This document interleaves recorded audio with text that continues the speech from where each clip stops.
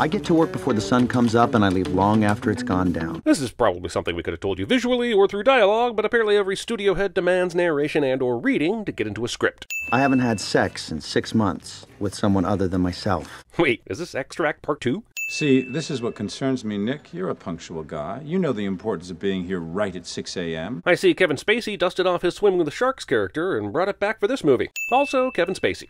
He's a total f***ing asshole. Swear narrating. When I was a kid, people would ask me what I wanted to be when I grew up. And you answered a second narrator, right? I bet you're no shrimp in the department, huh, there, Dale? Yes, this is unacceptable behavior from Dr. Harris here, and if so inclined, Dale could seek legal remedies for it. But the movie is sort of hiding behind the fact that Dale is engaged as the main reason he's annoyed by it. Her actions are wrong, regardless of whether Dale is into it or not. But if you played this scenario with 9 other guys, how many would encourage it regardless of their relationship status? I love my job. Another f***ing narrator! If you ask me, anyone who hates their job has no one to blame but themselves. What a f***ing objectively terrible opinion. You're way too cute to be just a FedEx girl. Actual sexual harassment. Also, that's exactly what Prince Harry told her before making her the Duchess of Sussex. She's cute, huh, Reg? Got another fly in your whip. Ah, sudden voice of the Simply brand of juices, smoothies, and nut milks. I've just been waiting to get in there for a while. This company with tons of employees only has one tiny unisex bathroom? What the f***? I've seen gay boys. Yeah. You're one of them. We're just gonna send that without comment, I think. So what? If I was gonna put my balls in honey and shaved coconut, you do that too? I would not. Sure?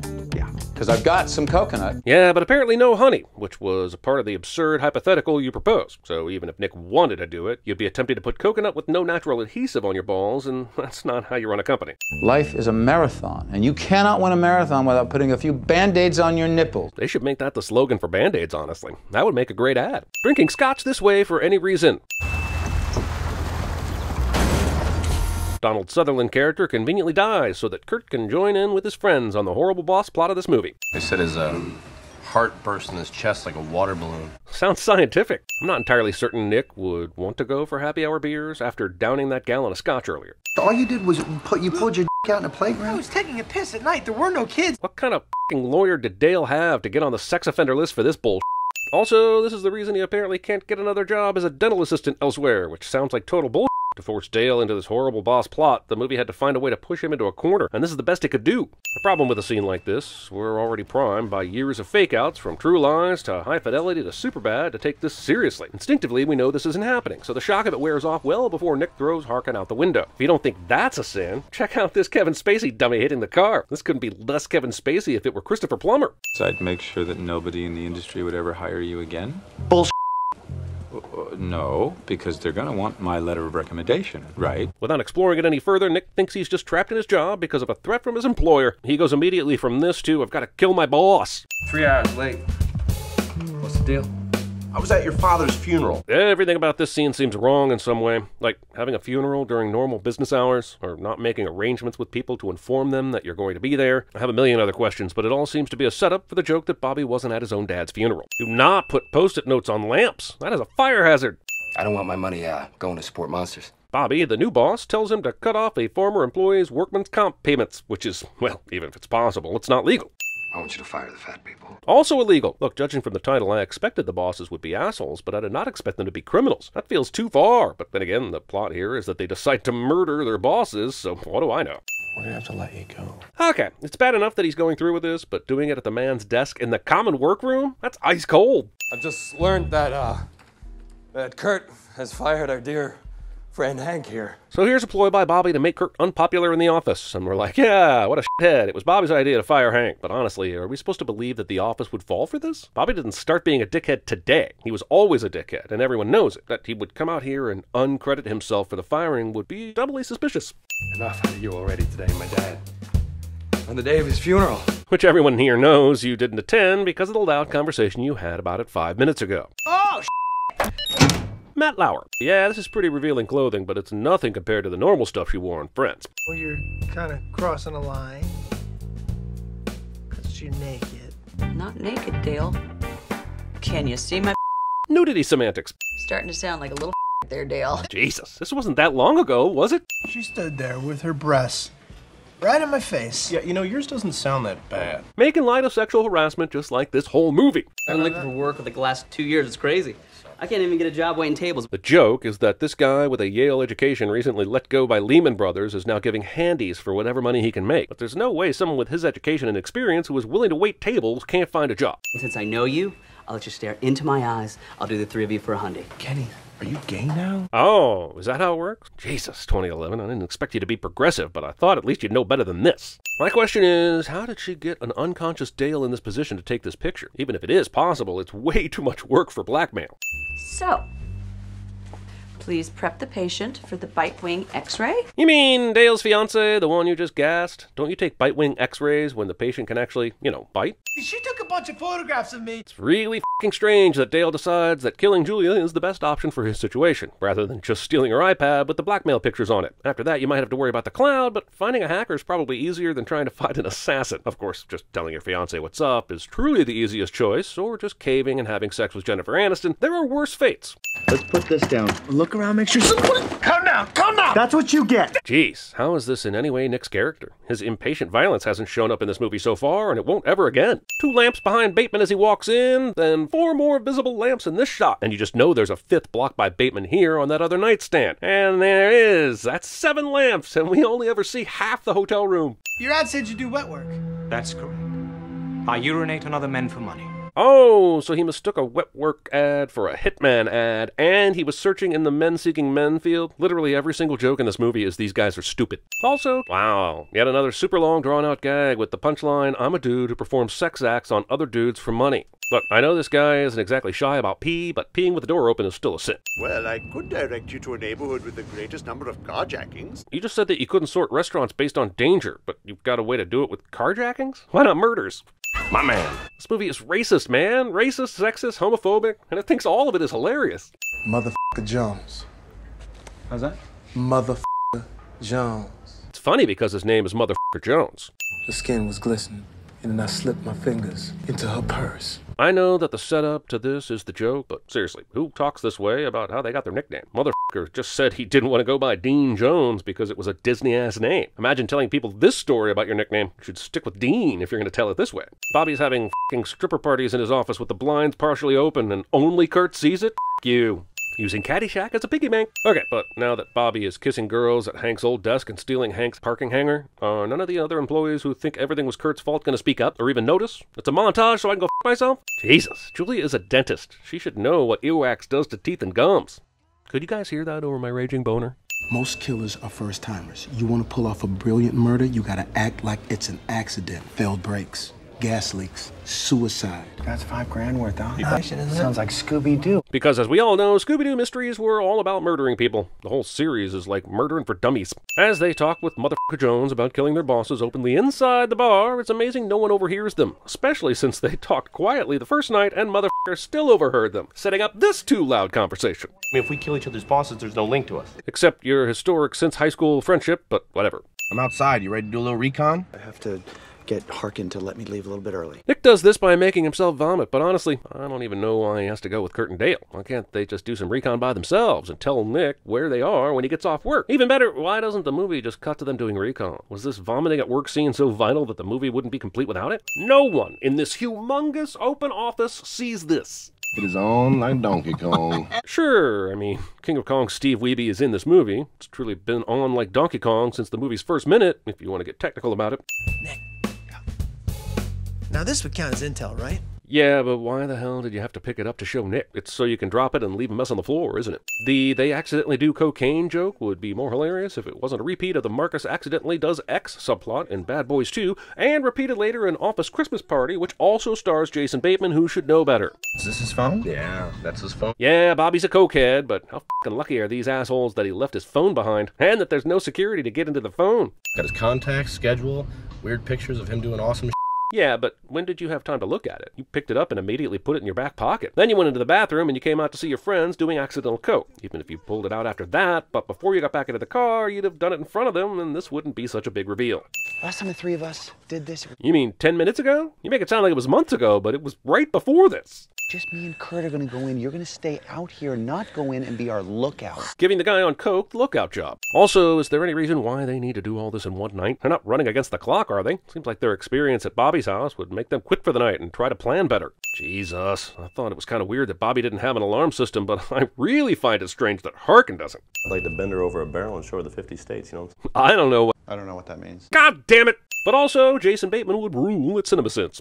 Angry Birds on the Phone is a super dated reference, though I admit that when this movie came out, it did feel like Angry Birds would be eternal. Dale presses the replay button on Angry Birds and it takes him to the level selection screen instead of the level he just played. That's a f***ing lie, goddammit. Do you know how much Angry Birds I've played? Do you want to f*** with me on this? I have a statue of the mighty eagle in my driveway that makes it very hard for guests to park at my house, but at least they know my power. Guy with a peanut allergy randomly picks up a sandwich bag that very well could have peanut butter in it. I know Harkin is an asshole, but surely he doesn't just pick up random bags smeared with food that might kill him, even if he is pissed at the littering. Also, yet another incredible convenience that just falls in the lap of our inexperienced would-be murderers. While Dale appears to be killing Harkin, Nick and Kurt scramble to get downstairs, and Kurt falls over a couch, causing Bobby's phone to fall out onto the floor, the screenwriter said, trying to convince themselves at 3:30 in the morning. If Nick and I were in prison, who do you think would get raped more?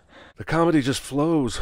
So Dale starts sweeping tons of peanuts into his basket from the display around stomach high. And when the movie cuts to the medium shot, all the canisters from that level got restocked. And the movie lies and tells us that the whole time he's been taking peanuts from the chest high level. No one will be seated during the buddies create a self-inflicted traffic jam in the parking lot scene, watching The Notebook. While it's a nice twist to this movie that Harkin ends up killing Pellet, it's weird that he gives zero fucks about potentially being seen. And he's wearing a white jacket and is taking off in a very recognizable vehicle. The idea that Harkin could walk right by Nick's car both ways and not see him even peripherally is insane. I'm gonna need you to follow us to the station. Kurt's going to end up f***ing all this up, but you got a traffic cam picture of this car running a red light, fleeing a crime scene, and you smell alcohol, but the direction is to follow the cops to the station? You realize we can't even mention Harkin now? Talking openly about your crimes in front of other criminals. I was drag racing. You were drag racing. In a Prius. I don't win a lot. I really honestly think Jason Bateman is the only actor who could make this as funny as it is. Very few could hit the sincerity note he hits here. The line is funny without it, but he makes it 10 times funnier. Hey! Back! Wait, does mother have a residency at this bar? Did they just know he'd be here? You guys ever see the movie Snow Falling on Cedars? What happened was that I took a video camera into the movie and I bootlegged it. The obscurity of this movie and the unlikely event of it being bootlegged is part of the joke's appeal. But I'm sending it anyway because Snow Falling on Cedars came out in 1999, and there were literally 100 other movies you'd bootleg before that one. And there wasn't a theater in the world that would have cared about you bootlegging that movie. Watch out for the cat. Surprise! Oh, give me a f***ing break. The idea that Kurt, who earlier tonight had apparently ravaging sex with Jen Aniston's character, would still succumb to the power of boners for a married woman he literally just met over the plan to avoid prison is unbelievable. Kind of like Kurt's real life odds with women this hot. Wow, someone doesn't know their husband enough not to know he hates surprises. She's just about as clueless as Manny and Gina in Scarface. Jesus, Kurt f***ed a lady from Happy Gilmore in like 90 seconds. I mean, honestly, who lights f***ing 12 candles before getting into the bath? There's plenty of light coming from above, so she did this purely for ambiance, which is ridiculous. I mean, the cell phone, the wine, the 12 lit candles, she is f***ing asking for some kind of disaster. Also, you cannot keep your hands and arms this f***ing dry when taking a bath. I don't care how hard you try. Her arms right now are the product of set assistants toweling her down after she got into this tub. That's Harkin, look! How the f*** did Harkin find them in traffic? I'll spit on your arms and stuff! What else? And I'll dance on your boobies and I'll jump up and down on your butt! If it weren't for the subtitles, I'd have absolutely no clue what Dale is saying to Julia right now. There's like way too much going on in this scene. Why ruin perfectly good phone sex with all the other supposed intrigue going on? I never thought a climax where Jennifer Aniston is literally pleasuring herself could ever feel this unsexy. This movie has a personal vendetta against my boner. And I'm too scared of femoral artery to shoot myself in the leg. If I had to shoot myself, I'd do it in the arm or the foot. You're right, I would never do it at all, but if I had to, I would definitely not shoot myself in the goddamn thigh. Just play the tape. Play the tape. It's a digital recorder and they've been calling it a tape this whole goddamn time? And I'll dance on your boobies and I'll jump up and down on your butt! There's no goddamn way that recorder picked up Dale, and pretty much only Dale, during all that commotion that was going on during that phone call. Plus, Kurt was the one with the recorder and he was driving while Dale was in the back seat. There's nothing on here. Yeah, mainly it's so that the nav guide, Gregory, can ex machina the situation with some bullshit about how it records everything for quality control. Honestly, it'd be totally fine if the recorder just kept working and we didn't ever have to hear about the nav guide again, but I guess that's fun. It's fun, right? I should mention that it is nav guide policy to record all conversations for quality assurance. You sure waited a long time to speak up, Gregory. Lucky for Kurt, there's no laws in the books against putting people's toiletries up your ass. There wouldn't need to be. He broke and entered into that house. Also, you just said the cops forgave your crimes because you helped bring in Harkin, so why can't the toothbrush thing be just another of your crimes that got forgiven? Also, doesn't anyone want to ask why Harkin, Nick's boss, went to kill Pellet, Kurt's boss? Even the heroes of this movie don't really know what happened, but they are ridiculously incurious about it. And if the movie is saying that the detectives really did find Kurt's butt cheese on all of Pellet's toiletries, wouldn't that raise at least one red flag about their involvement? In the end, yes, they didn't do so much wrong except breaking and entering, but if I were a detective, I'd be asking more questions. Comnodyne made me acting president. No, sir. Not on your life. You may have gotten your sentence reduced by cooperating, but you committed way too many crimes to ever be any company's president. This is like Mark Whitaker thinking he's going to be put in charge of ADM after testifying against them for the FBI. Wasting Bob Newhart. If there's anything I can do, obviously, to help you out before the baby gets here, just let me know. What baby? First off, how does he not know about the rule about assuming women are pregnant? Second off, how long has he been working in this office with her? Does he think that she's just perpetually pregnant, or did she just coincidentally grow larger in size over the last 9 months? This is my good friend Kenny Somerville. Most likely do? to succeed. Why is Charlie Day reading cue cards that are off to the right of Jen Aniston right now? Could he not be bothered to learn these lines for this one scene? Seriously, look at his f***ing eyes, man. They are reading. This explains a lot.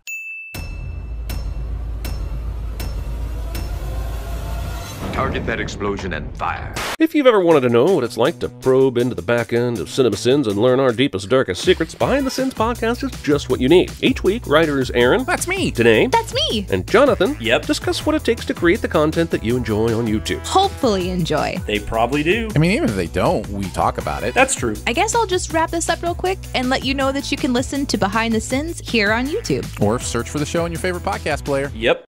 If you told us that Simply was the most perfect orange juice in the world. You didn't know. You didn't know. You didn't hear me when I said very important this morning. What good are you? Do you have a brain? Please, Mac, I'm dying to talk about the mail with you all day, okay? Pepe Sylvia, this name keeps coming up over and over again. Every day, Pepe's mail's getting sent back to me. Where do you think this relationship is? Let's all just have a big pee party.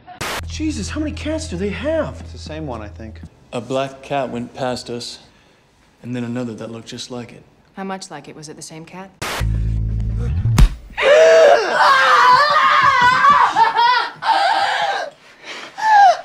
Hey, officer, he's fooling around back here. Cut it out back there. He started it. I did not. You guys gonna be going through some red lights? I don't think so. My boss was murdered? Oh, wow. What were you doing in his house, Nick? Why were you there? Where were you during the murder? I was making love. I was making love to a woman. Yeah. Murdering some ass. I believe we are free to go. Are we not? Yeah, technically, yeah.